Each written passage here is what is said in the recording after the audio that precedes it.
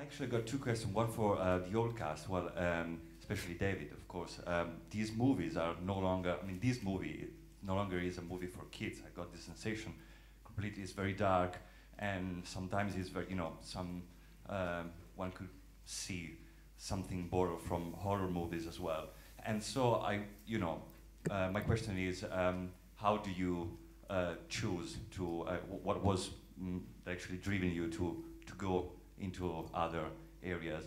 And secondly, I would like to know, Daniel and Tom, this time on screen, you have your first real fight, and how was that? I mean, you two guys, you know each other for a long time, so was it difficult to get angry to each other? Or was Not it at all. A lot of tension over the years, need to come out somewhere. It been building up. It was like me and Tom had just been stemming the flow for years, and now suddenly we get to fight each other. No, it was great. I mean, for me, it was brilliant because, as Tom has been kind of, I think it's fair to say on the basis of this film, quite underused in the other films, in that just things have happened and there hasn't been so much of Malfoy, but luckily this time round Malfoy gets a real showing, and Tom does brilliantly, and it was a pleasure to act alongside him.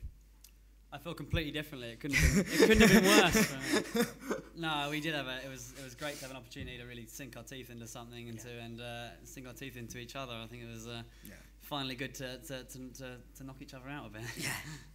And in terms of Sorry, Tom. In terms of the darkening of the storytelling, I think that we're just following what Jo Rowling has given us. Really, this series gets more mature, more complex, more intense, and so we're kind of following that tributary that she's given us. And I think the younger members of the audience actually respond to that, and they appreciate it. Interestingly enough, we had a little screening a week ago, and there was some very young members in the audience. My concern was that Half-Blood Prince would leave some of them behind, and yet they came out of the viewing, their eyes shining. They really responded to the maturity and the intensity of some of the things that we're doing in these films. They don't feel like they're being patronized, or when you give them something that is just beyond their fingertip reach, I think they respond. I think they like that. I think they like being frightened. I think they like the intensity of certain moments. So we're following the map that Jo Rowling has given us, and I think we're staying true to that. And I think the younger audience are coming with us. I mean, it's funny, you talk about it getting darker. In America, this one gets a PG rating, whereas the last two films have gotten a PG-13. Wow. So. That being said, I do think that there's elements of this which are darker. But what I like, what David just said, which is, I think parents are more worried about the films being dark than the kids themselves, and kids really embrace reaching. And I think where this film may be a little more mature is the depth of the character work, and also the multiple strands working concurrently. It's not a single linear story driven by a single purpose, and yet the kids that we've shown it to, and young kids really respond to that. I think at every age we don't like to be patronized to, and we like to be challenged, and I hope that we have done and will continue to do that in the films to come. Gentleman in the second row and one just behind. Simon, if you'd like to take the microphone, and then the gentleman immediately behind you, and then we'll go down to row 6 here with Daryl, and row 8. Thank you. A couple of questions for Daniel. First of all, you quoted in the Esquire interview about saying you were bullied at school. Could you elaborate a bit on that and how you coped with it? Yes, unless you misquoted? It was not by any stretch of the imagination was it in any way traumatic or has affected me. It was very. The extent of it was that there was just a few. No, I mean it wasn't even bullying. It was just the fact that I was not particularly liked, or I didn't get on with a lot of people, and sometimes it was to do with the Harry Potter thing. It was never anything. I would never say that I was bullied in any real way. Not to the extent that people actually really suffer from bullying. I don't compare to them. And then also having done Equus and the forefront and nudity and that, has that given you a real taste for pushing the envelope and taking real risks in your acting? Yeah, I mean, I think I wouldn't have done Equus if I hadn't already had that taste for that, if I hadn't always wanted to do that. I just think that somebody asked me earlier, what kind of an actor do you want to be? And, the only thing I could think of was somebody who just, sort of the greatest quality I think people can have as actors, and some of the actors that I most admire have is their fearlessness and their willingness to try something, even if they think they might fail, but to try it anyway is that kind of fearlessness that I aspire to, certainly.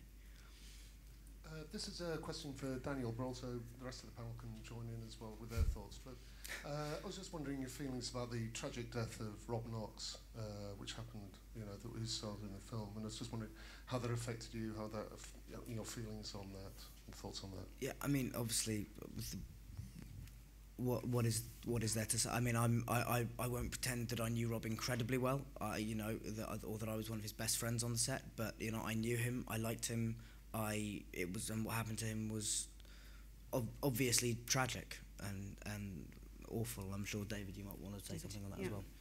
I mean, I think anybody who came into contact with Rob liked him. I mean, he was a good guy. And I didn't know him that well, but when anybody's life is cut short, and his most certainly was in a really tragic way at a very young age.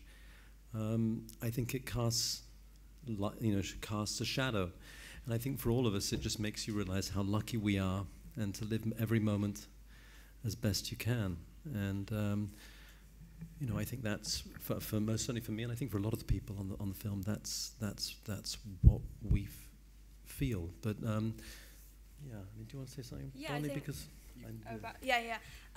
no, obviously, there was a lot of us there was a lot of new people that joined the film, as with every film that we've kind of been on. So I think it definitely was kind of warmed into a lot of people who were working on the film. And I think, obviously, it's going to be quite a traumatic experience for his family, which are very supportive for him. Obviously, tomorrow it's going to be quite difficult going to see the film, to see him in it. But I think as a mark of respect, we wanted to, not only just for his life, but other families have also experienced the traumatic, the crime that is within it, that we all wanted to sort of wear as a mark of respect, kind of a white ribbon around our wrists, just to show, obviously there's hundreds of different things and charities that are raising awareness. So I think we wanted to show our sort of involvement in it. I think the most tragic thing is just the sheer waste, because one thing you get with Potter is this tremendous energy and sort of passion for work, and you're surrounded by young people all day long who bring a great commitment to what they're doing, and Rob was no different. He came in and he wanted to do brilliant work. He put his heart and soul into it, and you just think, what a terrible waste. All these young people who have been struck down by that knife crime, it's such a waste, basically.